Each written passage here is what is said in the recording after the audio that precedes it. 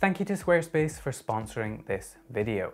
A few weeks ago, we covered how to set up a basic but very functional alarm system using Home Assistant, where we covered how to install our alarm, the hardware required, and then how to tie it all together inside of Home Assistant to give you a really nice, locally controlled and privacy-focused smart home alarm system.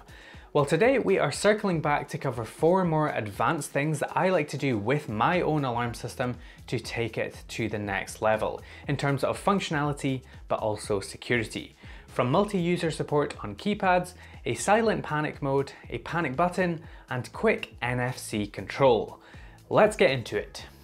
In this video, we're going to be using Alarmo, which we are using as the basis for our alarm inside of Home Assistant, which we installed and set up the basics for in the previous video. So if you haven't yet set up Alarmo first, then make sure to go ahead and follow that video and then come back to this one to follow along. The first thing I wanted to show you is how to integrate a keypad with Alarmo. So in the previous video, I mentioned that I use a Zigbee keypad to disarm the alarm when I come in. So I walk in up to the door, the alarm starts the countdown, and then I punch the code in on this keypad and it will disable. But there's 2 challenges with this. Firstly, Zigbee keypads will show up as their own alarm entity inside of Home Assistant, meaning that you'll have to keep them in sync with the Alarmo entity. And then secondly, ZHA does have support for keypad codes, which is great, but this only works if you have one code that your entire household uses. If you want to have a code for each person so you know who disabled it, or you want to do fancy things like a panic code, then we need to find an alternative way, which is what I have done here and which is what I will show you. The basic premise for the second problem is essentially we will create an automation where we will listen to the Zigbee event data that is coming from the keypad, collect the code that was entered, and then send that code to Alarmo via a disarm action.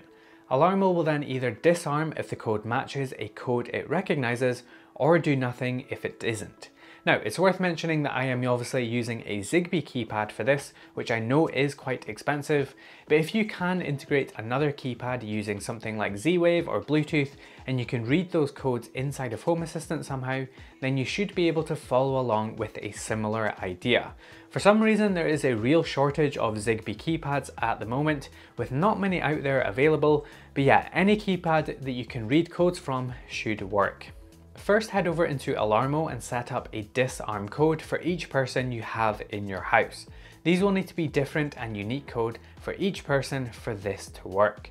Once you have your code set up, let's head over to Developer Tools and then Event Data. And I'm going to enter ZHA_event in the listen box and start listening for those events.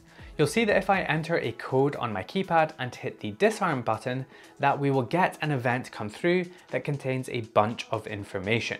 You're going to want to copy the command and argument section of this event only as shown, and then go over to Settings, Automations, and create a new automation. Then as the trigger, select event as the type and enter ZHA_event once again into the event type box. In the event data box, paste in the event data that we just captured a few seconds ago.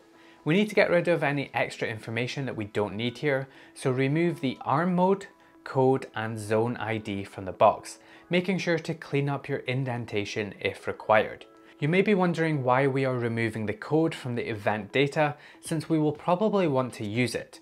The reason is that if we leave the code in here, that will make the automation only run on that one specific code, but we want Alarmo to decide if the code is right or not. So by doing it this way, the automation will always run regardless of the code entered. All you should have left is the command and ARM mode description in your event data. You can test if this is correct by going ahead and entering a code into your keypad and pressing the disarm button, and you should see a little blue message appear to tell you that the automation was triggered.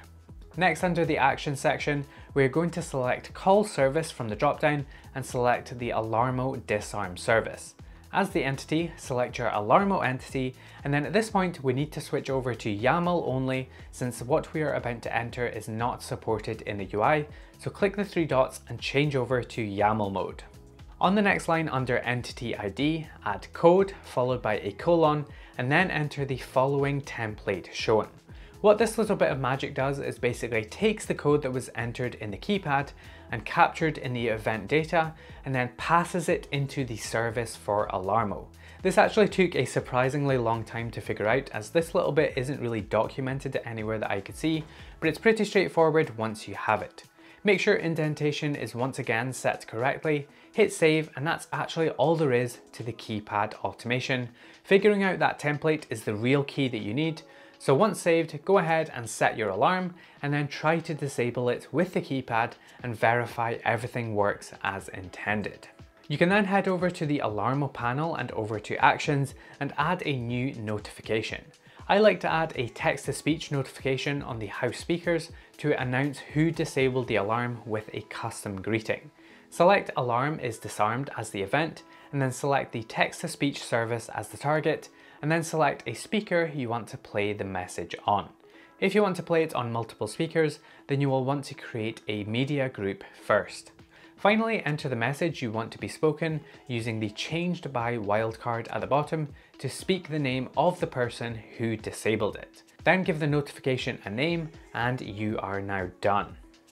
Welcome home, Wayne Kerr.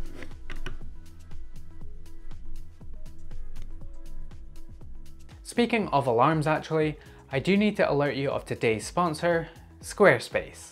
If you are creating or selling anything online these days, then you definitely need a website. Squarespace is the all-in-one platform that makes it so incredibly easy for anyone to build their own website in no time at all without any coding. You can choose from one of their stunning templates to get you started and then customize everything using the super intuitive drag and drop style interface to get your website looking just... All websites are auto-magically optimized for desktop and mobile to give the best user experience possible, and all sites come with 24/7 award-winning support if you ever need it. So no matter if you're creating guides and tutorials, podcasts, newsletters, or even selling a product, Squarespace is the perfect platform to create a beautiful website and online presence in no time, so you can get back to doing what you do best, creating. Check out Squarespace for a free trial, and then when you're ready to launch, head to squarespace.com/everythingsmarthome to save 10% off your first purchase of a website or domain using code EverythingSmartHome. Thanks again to Squarespace for sponsoring this video. The second automation I wanted to show you, and another thing our previous work actually sets us up nicely for, is a panic or silent alarm. So picture a scenario where you are forced to disable the house alarm, so you enter a specific code into the keypad, which will seem like it disabled the alarm on the surface, but in the background it will automatically trigger a separate routine and then maybe a silent notification to other family members to let them know someone is in trouble.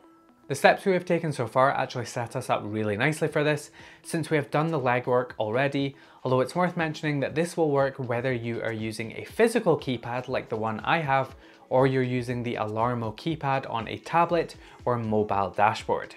Simply head over to Alarmo and create a new user with a new code, and give this one a different name.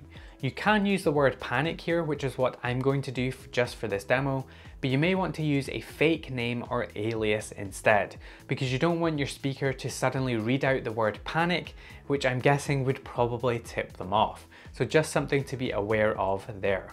Once you've created your panic user, we are going to go over to Developer Tools and find the Alarmo entity. If you now set the alarm and disable it with your keypad, you will see in the attribute column that there is a value called changed by. This is perfect for what we need, as we can set up an automation that looks for our panic user in this field. Head to Settings, Automations, and create a new automation. From the trigger dropdown, select State as the type, and then select Alarmo as your entity. Then select Changed By from the attribute box, and then in the To box, enter the name of your user exactly as it appeared before in Developer Tools, making sure to get the case correct. Then all we need to do is enter an action depending on what we want to do. I'm going to go ahead and just send a basic notification here, but feel free to enter whatever you would like to in the actions. Could be sending a notification to an external party through email or text service or something similar. And now if you set the alarm and then enter your panic code into the keypad, you should see that the alarm disables on the surface, and then all of your panic actions will immediately kick in. The third thing I wanted to show you how to do is to create a simple panic button or buttons that you could have strategically placed throughout your house using something like the Aqara wireless mini switch, which has a single, double and hold action, or a single, double, triple and quad button press depending on the version. Now, since this remote may be used for other functions like controlling light switches, I like to set up a bit more of a failsafe just to make sure that it is definitely intentional anytime the panic mode gets triggered. Firstly, head over to automations and create a new automation. For the trigger this time, we are going to select device from the dropdown and then select our panic remote. Then select the action you want to do from the list. In my case, it is a double press. Then in the action section, we are going to select a wait for trigger.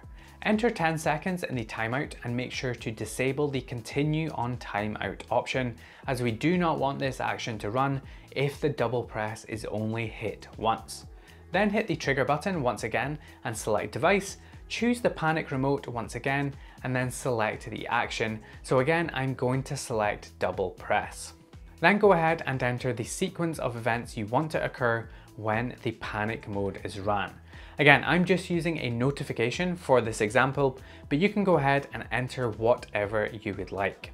What this automation does is run anytime a double press is hit on the remote, but it's then going to wait for a second double press before actually running the automation. So to effectively trigger the panic mode, you double press, wait 1 second, and then double press again before it will actually run the actions and run properly. The timeout means that you have 10 seconds to do the second double press, and if you don't, the automation won't do anything else. This means that in theory it should never be accidentally triggered, and you should be really sure you actually want to trigger the panic mode. You can of course add another wait for trigger to be triple sure, as well as reduce the wait time if you want to. The fourth and final thing I wanted to show you was how to use NFC tags to disarm and arm your alarm. NFC tags are these tiny little discs or keyrings that you can scan with your phone and have different things happen depending on which one was scanned. They are great because they don't have any batteries, they are super small, so basically just program them and put them wherever you want and forget about them.